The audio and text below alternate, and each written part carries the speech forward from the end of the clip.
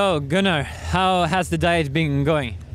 Today's been great. You know, I don't cut much weight, so it's not too much troubles for me. So it's just been hanging around waiting for the weigh-ins, and now it's time to feast. What will you feast? I'm a big steak person, so we'll go out for steak in a little bit and maybe a beer. All right. Can you go through your day today and tomorrow until the fight? Yeah, we pretty much just hang around now and chill and eat and go to a fine steakhouse hopefully, and then we go home and we chill, watch a movie or whatever. Sometimes we go to the movie theaters. Tomorrow, wake up whenever you wake up, and same thing, you're just kind of hanging out with your friends, eating, maybe playing cards, and just easy, you know? Easy day. So you're the main event, for your first main event in the UFC. How does that feel, and also to do it in Europe or in Scandinavia? Sorry? How does it feel to do your first main event in Scandinavia?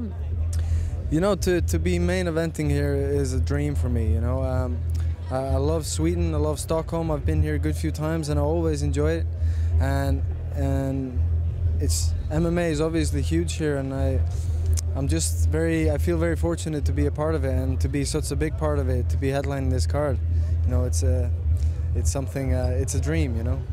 Do you think we will see any Icelandic people here?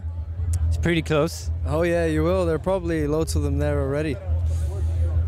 Yeah, I heard from someone that it's going to be half of the audience will be Icelandic. So. Yeah, I don't know, but hopefully, yeah. I think there's going to be a lot. What do you think about the fight tomorrow? How will it be? Rick comes in to fight, you know. So, and it could go any way. It could go 5 rounds. It could go quick. My mission is to go in there and finish the fight. Do it clean, do it well, and hopefully early.